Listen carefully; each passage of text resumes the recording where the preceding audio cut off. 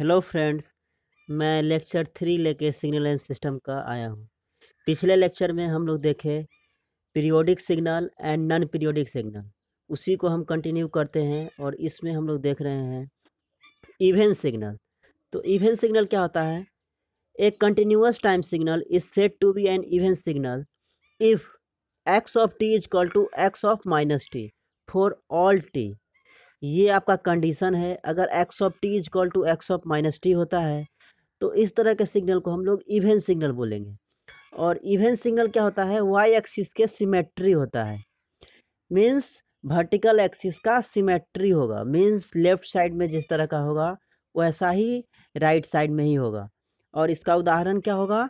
Cosine wave. Cosine wave जो है आपका इवेंट सिग्नल का एग्जाम्पल है। वही साइन वेव आपका ऑड सिग्नल का एग्जाम्पल है। Event signal is symmetrical about the vertical axis. ये क्या होता है? इवेंट सिग्नल वर्टिकल एक्सिस के सिमेट्रिकल होता है। जैसे कि एग्जाम्पल में हम लोग देखते हैं x of T is equal to cos T है, वही एक्स ऑफ माइनस टी करते हैं तो हम लोग क्या कर रहे हैं? कॉस टी को माइनस टी से रिप्लेस कर रहे हैं। तो cos minus T is equal to क्या होता है? Cos T. तो हम लोग क्या देख रहे हैं? X of T is equal to x of minus T हो रहा है। मीन्स कोसाइन वेव क्या है? आपका इवेंट सिग्नल है।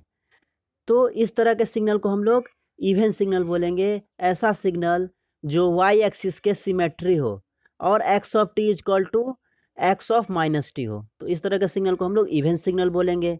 वही हम फिर देखते हैं ऑड सिग्नल। ऑड सिग्नल क्या होता है? ए continuous time signal is said to be N odd signal if x of T is equal to minus x of minus T. थोड़ा सा अंतर है। वहाँ पे इवेंट सिग्नल में क्या था? X of T is equal to x of minus T. वही यहाँ पे क्या है? X of T is equal to minus x of minus T for all T. और ऑड सिग्नल क्या होता है? Anti symmetry about origin. Origin के एंटी सिमेट्रिक होता है। वही इवेंट सिग्नल क्या होता है?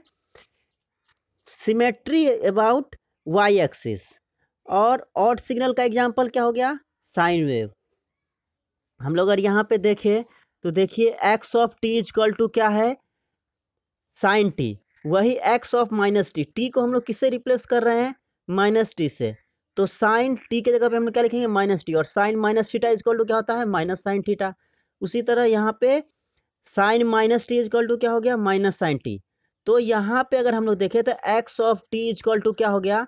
Minus x of minus T. Next हम लोग देखेंगे एनर्जी सिग्नल। तो एनर्जी सिग्नल क्या कहता है? The energy signal is one which has finite energy and zero average power. Energy signal क्या होता है? जिसका एनर्जी फाइनाइट होता है और एवरेज पावर जीरो होता है। इस चीज को आप याद रखिए। Hence x of T is an energy signal if zero less than E less than infinite and P is equal to zero. Means energy क्या होगा? इन्फिनिटी से कम होगा, जीरो से ज़्यादा होगा, और पावर क्या होगा? आपका जीरो होगा। तो इस तरह के सिग्नल को हम लोग क्या बोलेंगे? Energy signal. वही हम लोग पावर सिग्नल की बात करें तो पावर सिग्नल में क्या होगा? The power signal is one which has finite average power and infinite energy. अगर दोनों को हम लोग कंपैरिजन करें तो एनर्जी सिग्नल में क्या होता है? एनर्जी फाइनाइट होता है और एवरेज पावर जीरो होता है। वही पावर सिग्नल में पावर फाइनाइट होता है और एनर्जी इनफाइनाइट होता है। तो hence x of T is a power signal if zero less than P less than infinity and E is equal to infinite. हम लोग पावर सिग्नल में क्या होता है? एवरेज पावर आपका फाइनाइट होता है और एनर्जी इनफाइनाइट होता है। वही एनर्जी सिग्नल में क्या होता है? एनर्जी आपका फाइनाइट होता है और एवरेज पावर जीरो होता है। तो हम लोग एनर्जी और पावर सिग्नल देखें। नेक्स्ट हम लोग देखेंगे deterministic signal and non deterministic signal. तो पहले हम लोग डिटर्मिनिस्टिक सिग्नल देखते हैं। क्या कर रहा है? Deterministic signals are those signals which can be completely specified in time.